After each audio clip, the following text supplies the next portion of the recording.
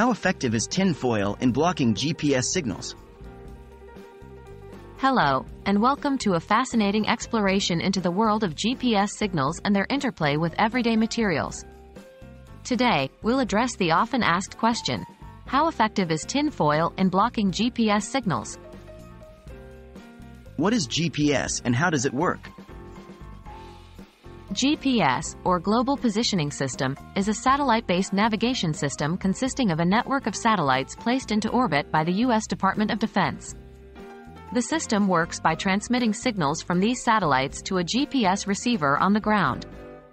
The receiver then calculates its position by precisely timing the signals sent by the GPS satellites high above the Earth.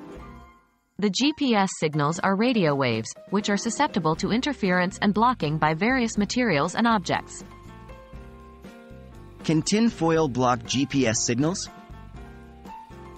Tinfoil, commonly known as aluminum foil, is a material that's known for its capacity to block or reflect radio waves, a property derived from its metallic nature.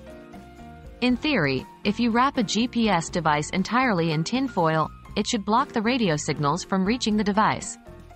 However, it's not that simple.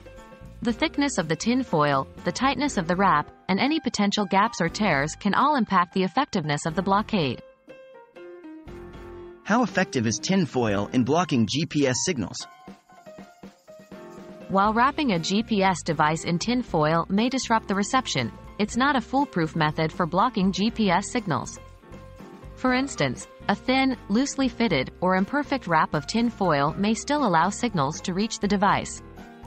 Moreover, GPS signals can sometimes be reflected off nearby objects and find their way to the receiver, even if it's wrapped in tinfoil.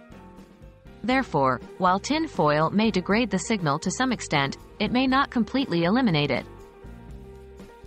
In conclusion, tinfoil can degrade or potentially block GPS signals when wrapped around the receiving device, but its effectiveness is highly dependent on the thickness of the foil and the quality of the wrap.